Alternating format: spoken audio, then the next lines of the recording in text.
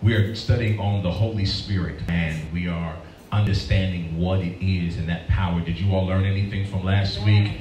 Amen. So we're going to now, last week was an introduction, but we're going to start to dig deeper into this so that we can understand and clear up some of the things that we may have heard or learned or been taught over the years about the Holy Ghost that may not always necessarily have been true, or there may be some moves of the Spirit that you experienced and you didn't really know what that was or what was happening. We're going to talk tonight specifically about praying in the Spirit and speaking in tongues, what that is, why we do it, and is it lawful as a believer to do so in a general assembly like this. It is safe to say that in our humanity, we often reject what we don't understand. As human beings, we have a tendency to reject what we cannot make sense of in our humanity. Not only that, but we often fear what we can't make sense of or what we don't seem to understand. And so we will shy away from it for the fact that we are trying to understand it from a human perspective. If you look at your life, the majority of things that you are connected to in your life, you are connected to because you have an understanding of it. You are connected to people in your life who you feel you can understand. And we reject things and people who we don't seem to have a connection or who we can't watch this figure it out. We are good at trying to figure people out. We are good at trying to figure things out. And when we can't do that, as humans, the main thing we do is reject it or we pull away from it. And so we have a tendency to shy away from it or to move ourselves. That is often where we find ourselves with the move of the Holy Spirit. Oftentimes, the move or the baptism of the Holy Spirit or speaking in tongues or casting out devils is fearful and rejected by people because no one has taken time to break down the understanding of what has happened. How many of you know that if you came into a service and someone just came up to you and just started laying hands on you and speaking in tongues without you knowing what's happened, your first reaction would be to reject it, because there is not an understanding. That's why for many of you, you'll realize when I'm praying for you here, a lot of times I'll say, can I lay hands on you? Or do you mind if I lay hands on you? Because the Spirit of God, watch this, is not aggressive, he's sweet. Come on now. Woo, God Almighty. Yes, God. Yes, God. He is sweet. Yes, God. He is a gentleman. Yes, he is. He's not going to force himself on you if you don't want to receive it. But we have gotten away from understanding and teaching on it that we present the Holy Spirit as an aggressive force. And we make people feel bad for not receiving it, when the fact is they want to receive it, they just don't understand what it is. Oh, I'm preaching early already. So we have to bring understanding to what the Holy Spirit is. So it is often frightening or unwelcome or an unwelcome experience because for years we have tried to make sense of the Spirit from the natural. Ooh, God Almighty. We have been left to understand the move of the Holy Spirit from a natural perspective. Go to 1 Corinthians, put a marker in chapter 14, but go to 1 Corinthians 2 and 14. It's good already. Yes, it is. 1 Corinthians 2 and 14. This is going to help you with what you can't seem to connect with. Maybe when you are in church or when the Lord is moving or the Spirit is moving and you're saying, why can't I connect with it? Why can't I seem to get into it? This is what it says in 1 Corinthians 2 and 14. Everybody there? Yes. It said, everybody there? You know I like talking back. Amen. Okay, there we go. But the natural man receiveth not the things of the Spirit of God, for they are foolish unto him. So he is saying that in our natural, the things of God don't make sense to our flesh. Yes, God. So we often initially will reject them. Then it goes on to say, neither can he know them because they are spiritually discerned. You see that? Yes, God. So what it is saying is that the things of God cannot only be understood in our flesh. There is only so far you can go in the understanding of God and the move of God in your flesh. Yes, you got to have something greater, which is the Spirit of God, that brings understanding. Because it says the things of the Spirit only spiritually discerned. So you have to get into the spirit in order to understand the spirit. So one of the most controversial areas and defining factors when it comes to the baptism of the Holy Spirit is the evidence of that, which is speaking in tongues.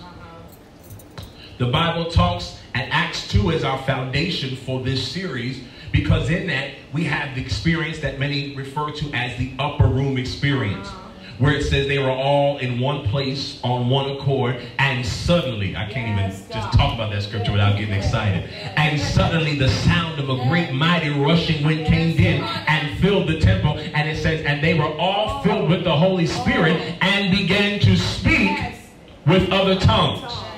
So this was the initiation of the move of the Holy Spirit and speaking in tongues. Now for many, some of us, let me see how I can say this nicely. Some of us speak in tongues and don't even know why we do it. Don't even know why. That's the truth. Some of us have been filled with the Holy Ghost and told that we need it, but don't understand where it came from and why we do it, and frankly, what it is. Some will say that it is unlawful, it is unnecessary. They will say it's something you're not supposed to do in a corporate setting. You're only supposed to do it in the quietness of your home or in your car. But I'm going to get controversial tonight and dispel some of those myths. All right, go ahead. Oh, I'm going to help you. I'm going to help you tonight. Because what we do, Pastor Denales, is we will read a portion of a scripture. That's it, a portion of it. And make it truth without going any deeper. I feel the Holy Ghost creeping up my back, man. What we doing? Look at somebody and say, you got to read the whole book. You got to read the whole book. Not only that, but watch this. You have to study beyond what you read. You preaching. Oh, God Almighty. You got to study the word. You got to get deeper. And that's why it's important to come to a setting and be connected to a setting like this, where you can bring some clarity and understanding to what you're reading. I know we think we can just have our own personal church, but you got to go somewhere where you can get some deeper knowledge and understanding of the Word of God. So we're going to talk about that tonight. 1 Corinthians 14, beginning at the second verse. Beginning at the second verse. Y'all tell me, are y'all learning? Are you? Yes. Okay, all right. 1 Corinthians 14. Now we're going to jump throughout different verses here. And I want you to write this down and write these scriptures down. I'm going to give you some other things to read. And I'm telling you, the reason I feel so led to share this is because prophetically, there is going to be such a move of God that happens within this ministry. I believe, glory to God. I believe that when we all come into a clear understanding, there is going to be such a unity that takes place. My God, have mercy. And so we are laying, look at somebody say, we're laying foundation. Many ministries even start and they don't lay the foundation. And how many of you know no matter what else changes, the foundation stays the same? And hey, as long as we can stick to the foundation, look at somebody say, as long as you can go back to the foundation, you can build again. Oh, good God Almighty. As long as you keep the foundation, you can always build again. And that, wait a minute, I gotta stay on task. Watch your voice. Okay, I'm sorry. I get excited. And that is prophetic even in your life. That as long as your foundation is right, you can always recover. Woo! God Almighty. As long as you have a solid foundation, you can always build again. Look at somebody say, I can always start again. Woo! God, that's a whole nother word for a whole nother night. As long as the foundation. So we are building foundation. We are building foundation. We are building foundation. 1 Corinthians 14, beginning at the second verse. Let's slow walk this. And I'm reading whatever translation you are, try to follow along with me. It says in the second verse, for any who speaks in tongues, you see that? Does not speak to people, but to God. Indeed, no one understands them. They utter mysteries by the Spirit. Now I'm in verse 3. But the one who prophesies speaks to people for their strengthening, encouraging, and comfort. So you might want to write that down, that when prophecy comes, it comes to do three things. It comes to strengthen, it comes to encourage, It comes to comfort, and I'm going to add one more. It also comes to correct. Come on. That's it. Wait a minute. That's Wait, we don't like that. Oh, no. No. Prophesy to me about houses and land and money, but don't tell me what I'm doing wrong. See, tell me about my mess. Ooh, God. But it also comes to correct. So prophecy comes to strengthen. Prophecy comes to encourage. Prophecy comes to comfort. To correct. I'm going to add one more in there. Is that all right? And it also comes to confirm. Come on now. Come on now. Again, why you have to be connected. That's right. To a resource and a knowledge that is greater than you. That's right. Because sometimes you need someone, a man of God, a woman of God, who can confirm what the Lord has already spoken to you. Okay, so that's what prophecy comes to do. All right, verse 4. Anyone who speaks in a tongue edifies themselves, but the one who prophesies edifies the church. Yes, God. Verse 5. I would like every one of you to speak in tongues, but I would rather you have prophecy. Wow. The one who prophesies is greater than the one who speaks in tongues, unless someone interprets, so that the church may be edified. This is good. Now, this is what we will do with this scripture. This is good. We will take this scripture Come on. and say that it means that Paul is telling us not to speak in tongues. If you ever, and this is not to offend anyone who's been a part of a ministry like that, but if you ever go to a ministry who doesn't believe in speaking in tongues, this is the scripture they will use. They will say that speaking in tongues only edifies you and speaks mysteries that we all can't understand. But how many of you know you don't need to understand what I'm saying to the Lord? God have mercy. It is my personal conversation with him. Oh, come on, somebody. Why do you need to understand my conversation to the Lord? Okay? So that's the first part of it. So we would take it to mean that. But the irony of that is that in the 18th verse, Paul says, I thank God that I speak in tongues more than all of you. So why in one verse would he say that it is mysteries and it only edifies us personally, and that the one who prophesies is greater, but then he says, I speak in tongues more than all of you? Let me bring some understanding to this for you.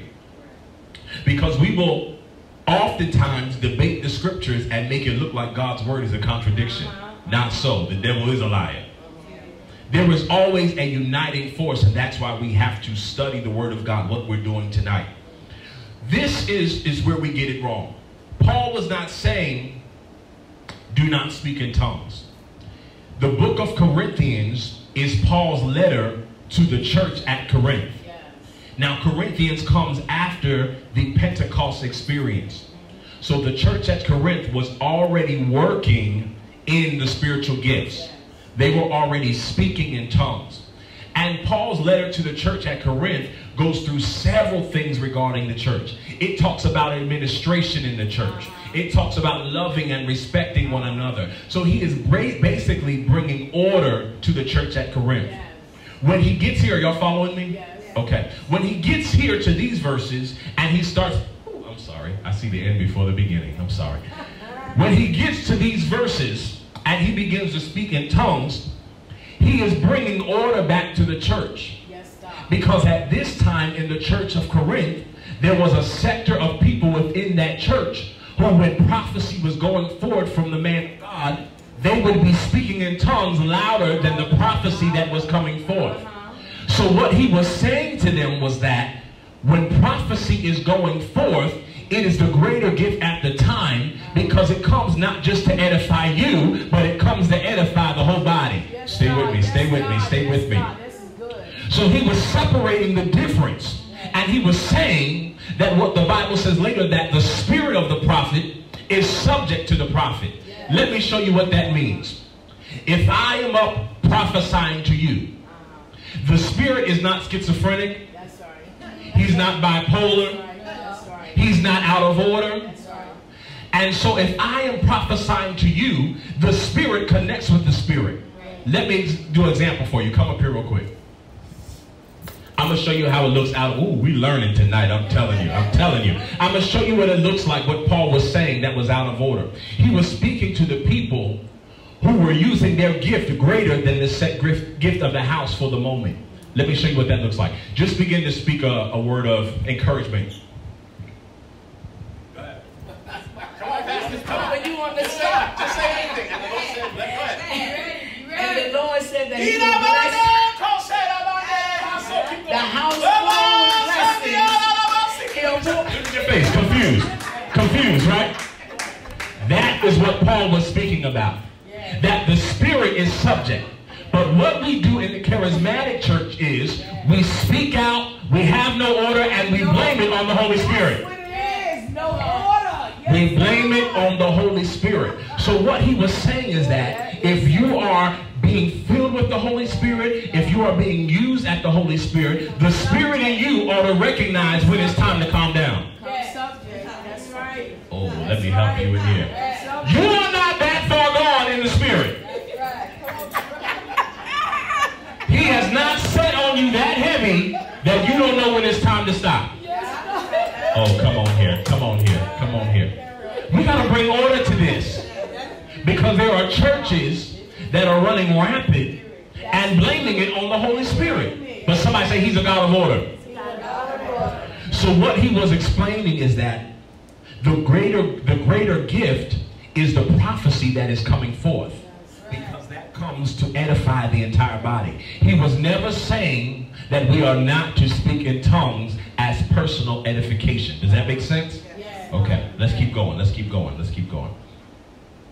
So he says in verse 5, I would like every one of you to speak in tongues, but I would rather you have prophecy.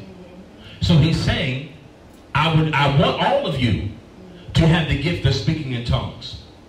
But when the word of prophecy is coming forth, I would much rather you all receive that as a corporate word for the house. Make sense? All right, let's keep going. When I tell you, I can see us months from now shouting the victory and having Holy Ghost fits in here because we are getting understanding. Y'all don't want it. Y'all don't want it. So that's what he was sharing, okay? So anyone who says they are so swept away by the Spirit or couldn't control it or had to speak out is oftentimes out of order. Now, I am from the old school church. Now, I'm young, but I'm old. I am young, but I'm old. And I just believe that at some point, we have to bring order back to the church. Do you know that somebody can miss the prophetic word because of confusion that has broken out in the church? And church is the only place where you can do anything and get away with it. Woo, church is the only place where you can cut up, act the fool, toss rows, and nobody says anything about it. And we believe in the powerful move of the Holy Ghost. I believe in being drunk in the Spirit. I believe that the Lord will use you. But I also believe he is a God of order. He is a God of order. Okay? So let's go on. 1 Corinthians 14, beginning at verse 30. Let's read there. 1 Corinthians 14, verse 30. And if a revelation comes to someone who is sitting down, the first speaker should stop. This is what Paul is speaking to the church of Corinth. That is just what I explained to you. If me as the apostle, the pastor of this house, begins to speak a word of prophecy, there should be no other voice that is greater than that word at the time. That's right. Does that make sense? Amen. Okay, so that's what he's saying in verse 31. For you can all prophesy in turn, so that everyone may be instructed and encouraged. Okay? The spirits of prophets are subject to the controls of prophets. For God, everything I just said to you, God is not a God of disorder, but of peace, as in all the congregations of the Lord's people. Write this down. The spirits of prophets are subject to the control of prophets. And that's why we got to cast down and bind up these witchcraft devils that want to prophesy to you in the parking lot after you just got a word in the house. Oh, come on, let's talk in here. I come to do work tonight. I come to do work tonight. If you have received the word in the house from the set gift of the house, it is out of order for somebody to pull you in a corner and and want to share more word with you. Oh, y'all looking at me crazy. Y'all don't believe that. Y'all don't believe that. Y'all don't believe that. There is a spirit of order, and that's why people are leaving confused, because the word you got from the set gift is different from the word you got in the parking lot, and now you're left to go home and figure it out for yourself. Look at somebody say, the spirit of the prophet is subject to the prophet. Oh, it's running crazy in the church, and we got to cut it down. Yes, God. We got to cut it down. Okay. Now, there are times where you will be sanctioned. There are times when Pastor Denales, I may finish ministering, and the Lord may begin to speak through another gift in the house, and the order which she does so gracefully is to be sanctioned or to be given permission to share with the house. Yes, yes. So, and I'm sharing these with you because I have a very strong prophetic and deliverance ministry. And as you continue to unite with this ministry, you're going to see several different manifestations of the Spirit of God. And part of that may also be rebuke. That's right. Because the devil also shows up in praise. And the Bible says the devil also knows how to speak in tongues. And so you have to be very careful. My job as the leader of this house is to safeguard this house. And not just let any kind of spirit break out and run rampant. So there may be times where somebody may become that is used by a spirit of demonic force and may begin to speak up or cause confusion in the service, and you will see me immediately speak right to that spirit. Satan, the Lord rebuke you. I'm not pointing at you, but you know. No. We can't be afraid of devils. And we're so afraid of hurting people's feelings and them not coming back. The devil is a liar. We got to speak to the devil and cancel his assignment at the root. Somebody say the devil is a liar. So I got to bring understanding, because you have to understand the things that you're seeing and that you've seen in church and that may happen, so you understand, watch this, even how to pray. That's right. See, the devil want to act up now. Loose here. That's no, right. I'm messing with you. But you have to understand it so you know how to pray. Okay? I'm slow walking this because I want you all to get this. Okay? Let's keep going. Okay? So the spirit of prophets is subject to the control of prophets. Paul makes this statement to let the Corinthian believers know that the Holy Spirit, like I said before, does not force himself. And only the flesh or the devil, not the Holy Spirit, will cause disorder. Yes. The Spirit does not cause disorder. So as the Spirit flows, if the word of prophecy is coming forward, there is enough control that the Holy Spirit gives us to recognize when we are to give way to the word of prophecy. And I speak now that this whole house will be filled with the Holy Ghost. Just give me a moment. I speak it in Jesus' name. Somebody say it is so. Okay, let's keep going. So when Paul talks about this, in that scripture, he gives us two reasons by which we speak in tongues. He says the first is personal. It is direct communication to God, where often we will pray in the Spirit, or we will worship in the Spirit. You will see during times when we're worshiping, I may begin to sing in tongues. Okay? Or as we're worshiping, you may hear the person next to you begin to worship, and their language will go from English to speaking in tongues. So he says it is for personal edification. The root of living and existence is based upon communication. And that is the same thing in the Spirit. So when we pray in tongues, it is our direct communication to God. Oh, I'm going to get deeper for you. Then it also comes as general edification to the body. Okay? So that will be when you will hear somebody's voice that may rise greater than everybody else's. If the Lord is moving, he may use somebody who begins to speak in tongues that is coming as a word of prophecy. The order in that is that the house must go silent to hear the word. Oh, let me help you. The house must go silent to hear what the Lord is saying. So you will see in times when that happens, I will stop the musicians. I will stop all walking, because the Lord wants to say, hey, whoo, there it is again, I'm sorry. The Lord wants to say something. So the house must go silent so that we can hear what the Lord is saying. So he says it comes for personal edification, and it also comes for a general word to the house of God. Now, here's how that works. The Lord may use one individual, or he may use two individuals in that situation. He may call Sister Yvonne to begin to speak in tongues, but he may have Sister Martin be the one to interpret it. There are individuals and spiritual gifts, and one of those gifts is the gift of interpretation of tongues. So as she's speaking in tongues, once she finishes, you may hear the response come in the natural, because you must understand in the natural and the spirit. And when the Lord wants to speak, he doesn't speak to the natural first. Sorry, he speaks to the spirit. So he's going to speak in the spirit first. Some of y'all still holding on to like, Pastor, I don't really understand where you're going. Oh, I'm going to help you. I'm going to help you. We're going to go a little deeper.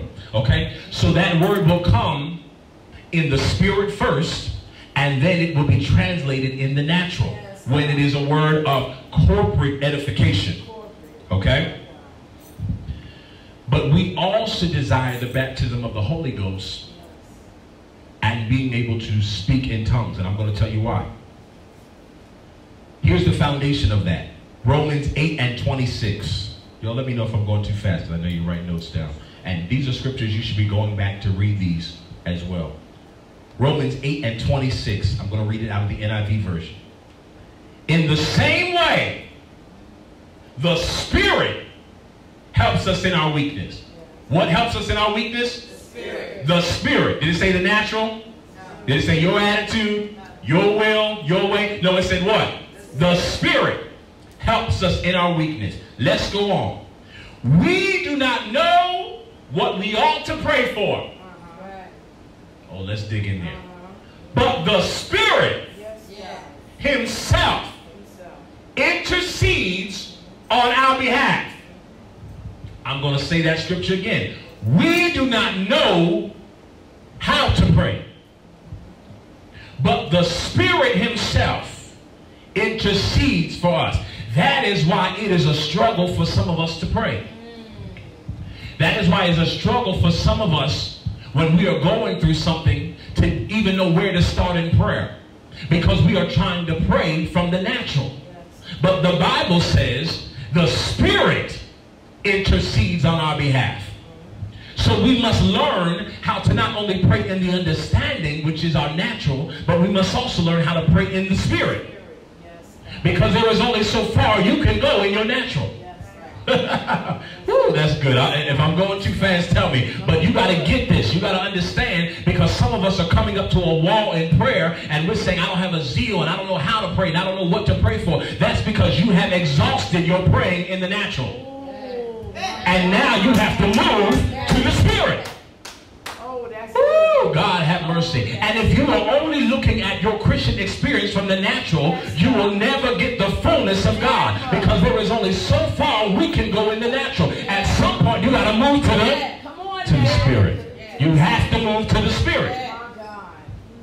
So that is why for some of us, our desire for God only goes to a certain capacity, because we only know him. Oh, I'm sorry, I get excited. We only know him from a natural experience. But we have to now not only know him in the understanding, but also in the Spirit. I'm going to show you why. I got a word to help you right there. So if you are ever going to experience God on a deeper level, you have got to get in the Spirit. And that is the issue. We have too many surface believers who just want to know him just enough. I just want to know you enough just to feel safe. I just want to know you enough just to know if I need to pray, you're there. Look at somebody say, you got to go deeper. Oh, come on, tell somebody, you need something that's going to keep you. You need something that's going to keep you. So you have to go deeper. Somebody shout deeper. You got to go deeper. You have to go deeper. We have enough surface Christians. Come on now. And that's why you have to get delivered every week. Oh, come on now. You know what? Because you are only knowing him on the serpent. You got to have your feet planted. Good God Almighty. In it. So you have to go deeper. This is the season for us to go deeper, which means you have to now get beyond just knowing God in your understanding. And if you are just looking to know God from a place of what you understand, run now. Oh, let me say it again. If your relationship with God is only based upon what you can understand, you leave while I'm talking. That's right. That's right. Because there is elements of God that we will never understand from our natural. Woo! Because Because what? His ways are not our ways. And his thoughts are not our thoughts. And so if that is so, how can you understand a spiritual God from a natural perspective? There's got to be something working inside of you that helps you understand the spirit move. Maybe somebody say, get in the spirit, get in the spirit, get in the spirit. You cannot pray strictly from your understanding. Let me say it again. You cannot pray strictly from your understanding. And if you know anything about life, there's a whole lot of things in life I don't understand. Hey, God, there's a whole lot of things I can't seem to make sense of. But the Spirit intercedes on our behalf. And so you have to understand that there are things you will never understand in your natural. And that is where the Spirit kicks in. You know why I love speaking in tongues? Because I can pray and I don't have to understand it. I don't have to understand the way he's making. I don't understand how he's going to do it. I don't even have the words to say. But he gives us the Spirit to intercede on our behalf. And as long as you try to understand a spirit move from a natural perspective, you will always remain on the surface. Oh, my God. My God. If you want to know the deep things of God, you have to go into the deep. Isaiah 55:8, it says, for my ways are not your ways. My thoughts are not your thoughts, declares the Lord. So that is why he gives us the language of the Spirit to communicate.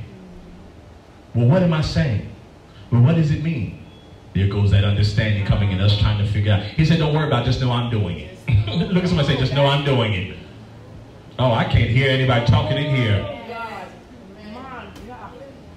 So as long as you try to understand this from a human experience, you will limit your experience with God. So there are two ways we must pray. We must pray in the understanding, and we must also pray in the Spirit.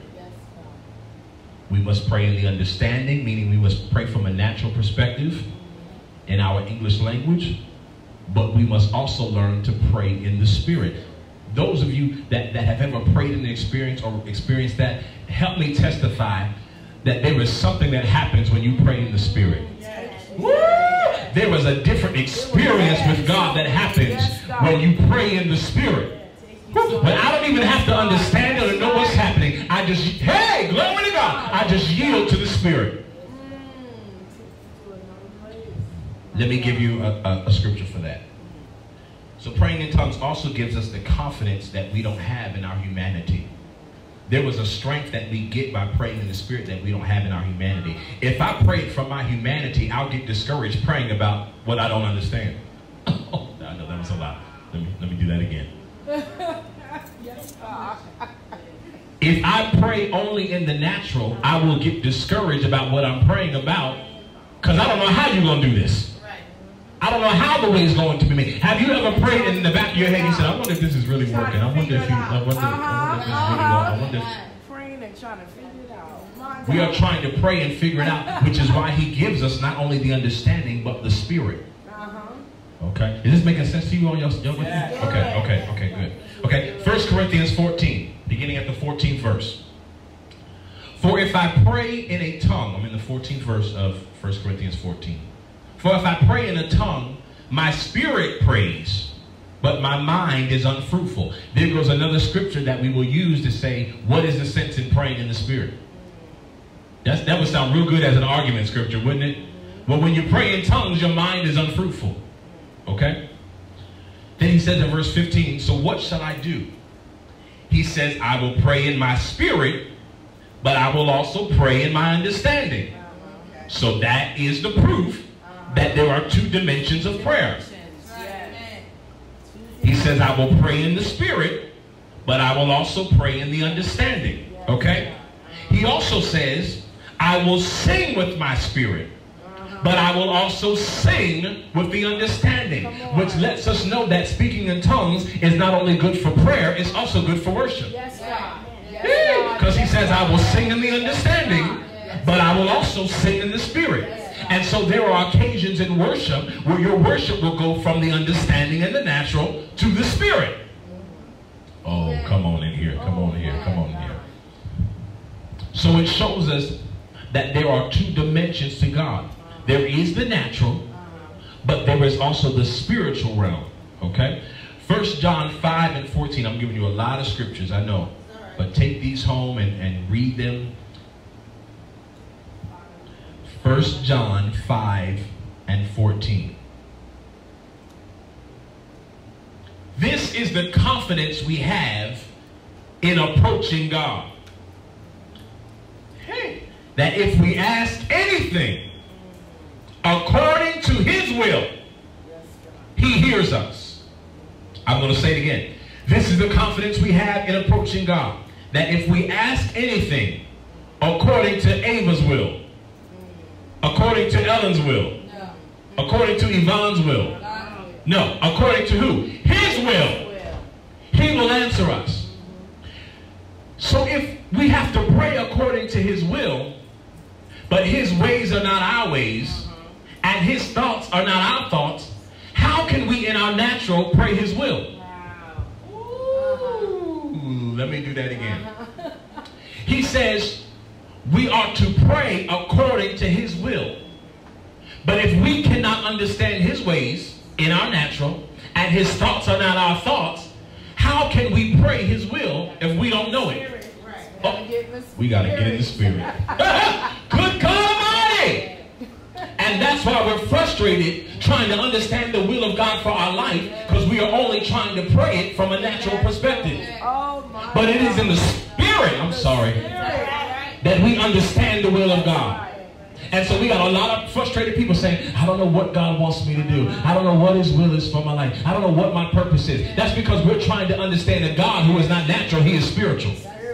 Woo! God Almighty. So you have to get into the spirit, because it's in the spirit that he will begin to reveal it to you.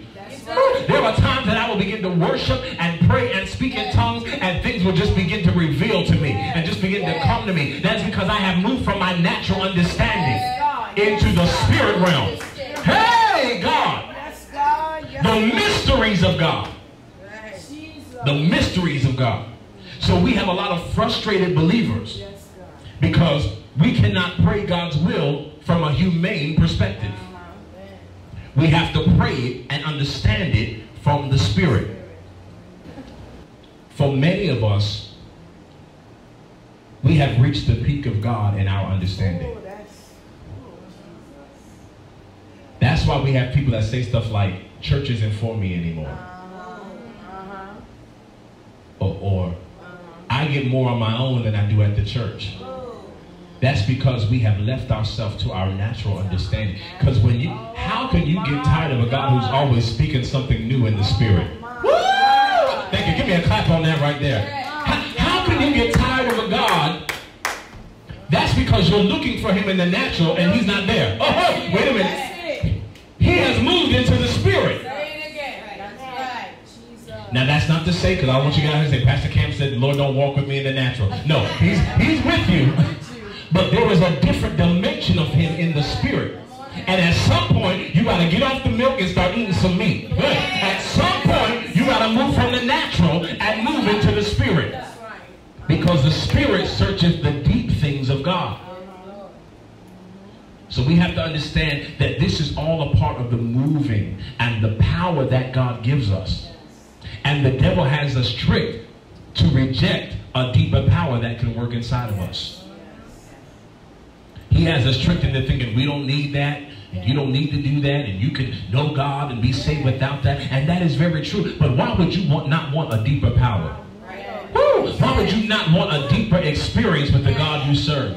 But as long as you are trying to understand it from your humane perspective, you will always stay in a stagnant place. But I believe that the Holy Spirit is going to flood this place. Somebody say it is so. Hallelujah. That he's going to begin to reveal the hallelujah. Glory. He's going to begin to reveal the mysteries to you. And for many of you, you have lived life not understanding things that have happened to you, not understanding things that are going on. But when you can get in the spirit and say we walk by faith and not by sight, you will understand everything that is happening in your life is for a purpose. I'm in such a place of no stress and no fear and no worry because I no longer look at things in the natural. When something happens or doesn't go my way, the first thing I say is, let me get in the spirit. Lord, what are you doing here? Hey! But it don't make sense even in my natural. right here don't make sense. Yes, God. I don't know why this is happening. But when you get in the spirit, you can go through with confidence because you understand it's working for my good. Hey, glory. And he will reveal it to you. He will reveal his plan and his will for you, but you have got to get in the spirit. He has not stopped speaking to you because you've sinned, because you're so far gone, because he doesn't know your voice. No, he hears your voice. He just needs to hear you in the spirit. God have mercy. So we have got to move, and that is what the baptism of the Holy Spirit does. It gives us a greater power and a greater understanding to understand the mysteries of God. Is this helping anybody tonight? Somebody clap your hands and give God praise.